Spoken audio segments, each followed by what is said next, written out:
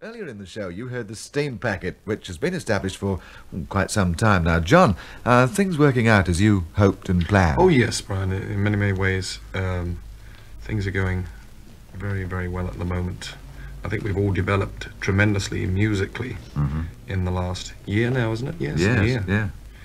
You've not as yet, Brian, made a record together, any of you? No, we seem to run into difficulties here because we're on different labels and there seems to be a difference of opinion as to which label should release the record. But I'm sure that we'll probably get over all that very shortly. And, we hope to put something out all together. Fine. John, tell us about your record. This is, as we know, not with the Trinity or the Steampacket. No, it's with 1001 strings, more or less. It's got such a big thing. It's a sort of almost Phil Spector type backing, which a friend of mine called Bob Leaper arranged, and he is a leaper too.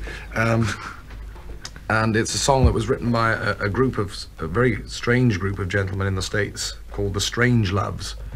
They just wrote the Murs' hit, you know, the song Sorrow. That's their tune as well. And this, what's yours called? It's called The Drifter. I see. Well, we haven't got the Leaper, so can we do it with the Steamer? Yeah, certainly. We'll have a go anyway.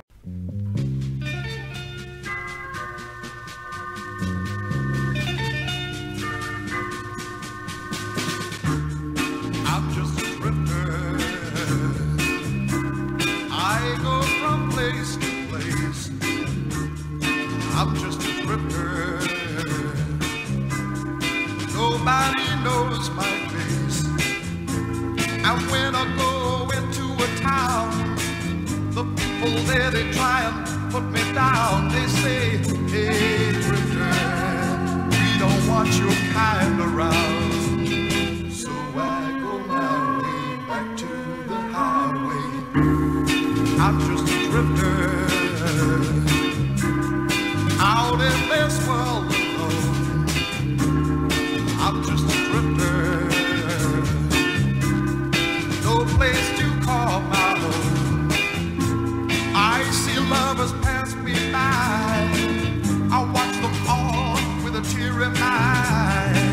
I can't help feeling how lucky they are, laughing and talking as they go walking.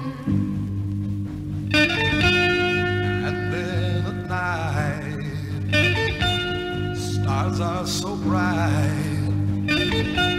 I see your face before me. It brings back a memory of days gone by, of you and I. And then I cry.